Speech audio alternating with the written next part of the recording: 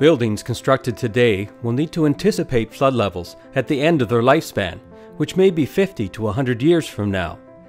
In locations exposed to sea level rise, it's likely that higher flood construction levels will be required for habitable floors.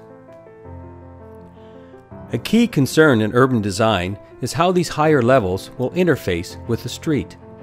An isolated street with blank walls is neither comfortable or safe. Innovation in urban design will need to address sea level rise while maintaining a positive indoor-outdoor relationship in the streetscape. One way to adapt is to raise both the site and retail or residential parts of buildings to above future flood construction levels. Raising the parking, sidewalk, and site to the retail floor level will provide easy and barrier-free access for the disabled and a lively streetscape. Shaping of the shoreline needs to consider how waves react with the land. Waves running up a beach dissipate their energy. Waves meeting a vertical face convert energy into splash. In an urban setting, a vertical seawall can amplify the vertical effect of waves. Overtopping of a wall by wave splash can increase flooding risks when compared to a beach or a sloping rocky area. Following these principles, in areas exposed to waves, it's often better to avoid walls right at the shoreline. Better wave attenuation is achieved by setting back the buildings and providing a terraced shoreline with slopes between the terraces. Some of these areas can be green park, as they will be normally dry between extreme flood events. Waterfront setbacks are ideal for walk and cycle systems. These could run along an upper terrace. If a wall was necessary to provide added protection above the slopes and terraces, the wall is best planned at an elevation and setback where waves have spent their force. A wall, well set back from waves, could be the last line of defense against extreme coastal flood.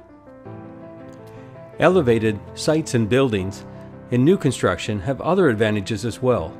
The higher site level means less excavation for underground parking, and the raised shoreline and streetscape also provides a better view of the harbor compared to lower existing grades.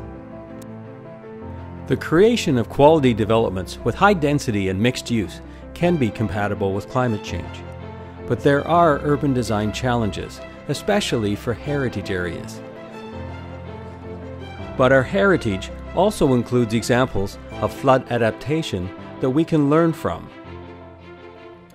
Guanajuato, in the Mexican highlands about 4 hours north of Mexico City, experienced repeated flooding of its urban core. In 1772, engineering studies identified the need for flood walls up to 10 meters high. After some hesitation and more floods, the community decided to raise the downtown people areas out of the floodplain. They also worked over the years to reduce the frequency of flooding in the remaining low areas. The result is a heritage city at 2 levels. A lower level is designed for rare flooding and accommodates higher speed traffic and parking. A higher level is pedestrian dominated, but also with very low speed traffic, emergency vehicles, and transit.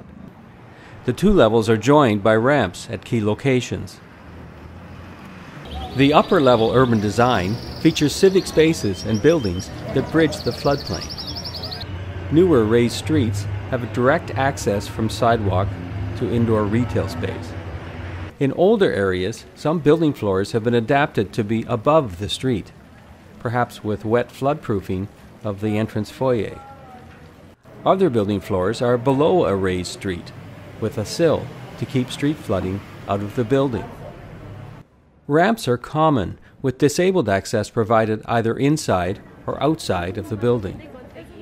Sidewalk elevation relates to the building doorways, and it's sometimes on a different level than the street. Guanajuato is now a UNESCO World Heritage Site, and it's a favorite destination among Mexicans. It's a showcase of practical and effective flood adaptation that was implemented over centuries and applies at both the city-wide and at the building level. Guanajuato illustrates the importance of having a neighborhood or block strategy for flood management that provides a frame of reference for implementation in smaller phases of private or public redevelopment projects. We can learn from other flooding events as well. Superstorm Sandy in New York City shows the importance of flood protection for openings to underground transit and to underground utilities. These precedents teach us that sea level rise and flood management can be fully integrated into urban design and placemaking. Rather than an afterthought, flood resilience and adaptation are fundamental to the concept and detail of these examples, and the results can be highly attractive urban design. For success, climate change adaptation should be integrated early into each project, from the first site and building concepts all the way through detailed design and project implementation.